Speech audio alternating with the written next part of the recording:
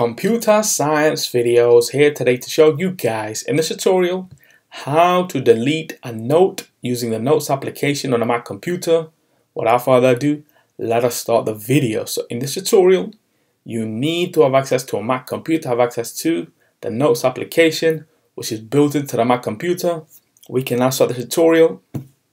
Before I start this tutorial, I would like to say that you are more than welcome to subscribe to my channel, Computer Science Videos. As we know, every problem is solved by indirection.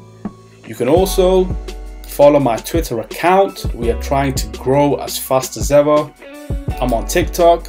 We post videos here and there. Follow my page on Facebook. I'm also on Instagram. You are more than welcome to support me on PayPal. Let's now focus on the video. So let's now go all the way onto the dock. Go to Launchpad, go to the Notes application. Enter, let's open this up.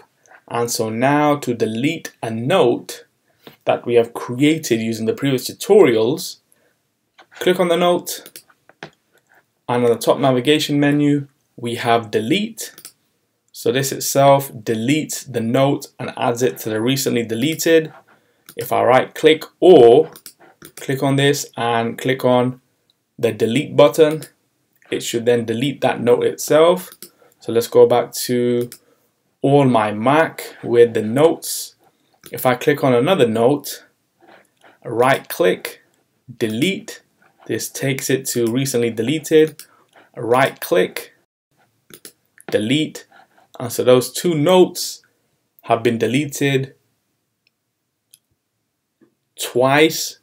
So one from on my Mac and then the recently deleted folder.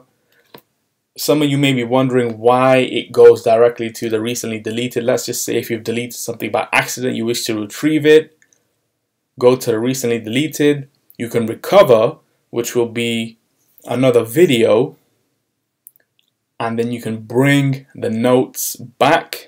So we can now quit notes. And so that's it for this video. I'll see you guys in my next tutorial. Thanks for now.